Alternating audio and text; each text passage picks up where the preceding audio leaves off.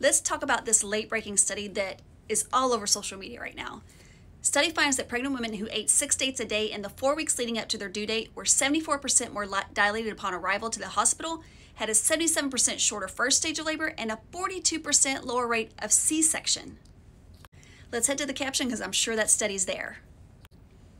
Long caption, but don't see the study. They must have forgot to add it. I'll be right back. I'm going to go find that study. Okay, so I found this blog that had some of the stats from the study, but no study. Then here's a Facebook post, exact same stats, still no link to the study. Another Facebook post, same thing, most experts recommend, but I don't know what experts, y'all. And then finally, here's something on IG, again, no study. Looks like I'm gonna have to dig a little deeper.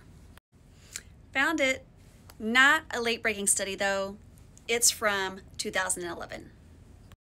Unfortunately, the 132,000 people who liked this post are going to be a little disappointed when they hear what I gotta say. First, it's a prospective study of 69 patients or subjects who ate the dates for 4 weeks versus 45 who did not. Huge red flag. You can't make any determinations based on that number of subjects. And even the authors themselves said that a randomized controlled trial is needed. The authors also said that their study, which is a pilot study, was based primarily on anecdotal evidence. Not good. Now, problems with posts like this is that they state things as if they are facts. They don't actually give the evidence. They don't now know how to interpret the evidence if they actually read it. I'll put in the caption the current evidence on dates for the purpose of labor. But the bottom line is this.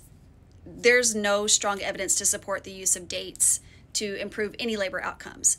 If you like dates and you want to eat them, eat them. But it's probably not going to do anything for your labor course.